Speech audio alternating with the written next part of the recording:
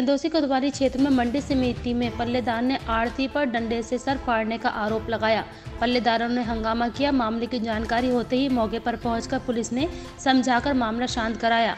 जनपद संबल की चंदौसी कोतवाली क्षेत्र में चंदौसी अलीगढ़ हाईवे पर स्थित मंडी समिति में पल्लेदार ने आढ़ती पर डंडे से सर फाड़ने का आरोप लगाया।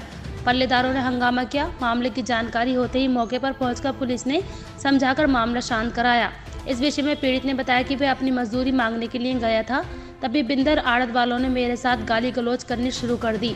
मना करने पर डंडा मारकर मेरा सर फाड़ दिया। आपका क्या हुआ? आपके साथ दारू पी भाई तुम? नहीं। क्या आप नशे में हैं?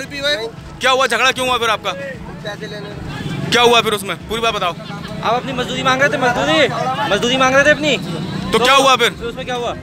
गाली गलौज कर दिया और हाथ भाई। कौन कर रहा था? बिंदल वाले।